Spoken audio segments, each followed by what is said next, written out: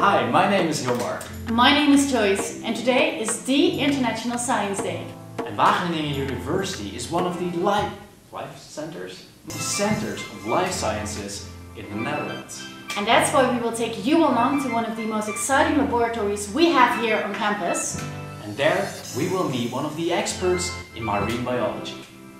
But before we go, we need some Leccos.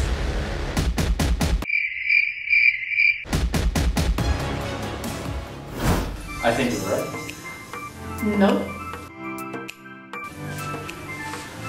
Perfect, let's go. Right. So we arrived at the laboratory of marine biology. Yeah, let's go inside. Yes. Okay, so for our own safety and for the fish's safety, we have to put on these socks. And we gotta wash our hands.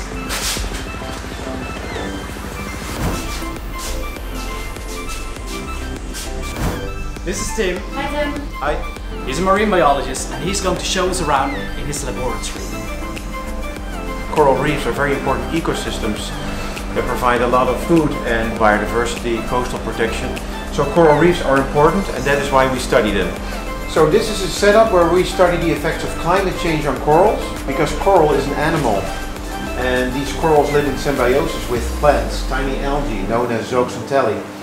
And when the seawater gets too warm due to climate change, due to hot summers, the algae are expelled, they are thrown away basically by the coral animal, and the coral bleaches. Simultaneously, we study how a UV filter, oxybenzone, affects corals, because we use sunscreens to protect our skin when we are swimming on coral reefs, and we think it kills coral. That's why we're studying the effects of climate change, so warm water, and sunscreens simultaneously.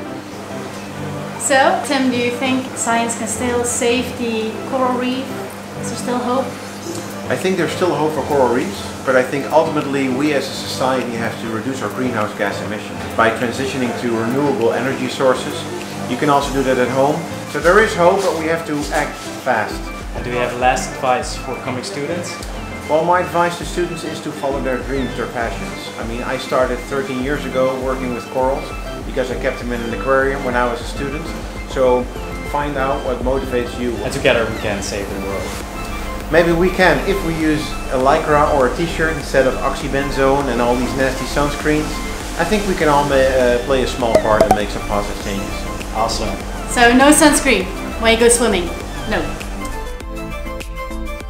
We really enjoyed today.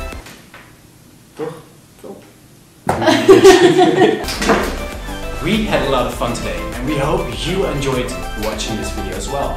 Yeah, so if you would like to know more about science here at Wageningen University Research, then please visit... Hilmar, what are you doing?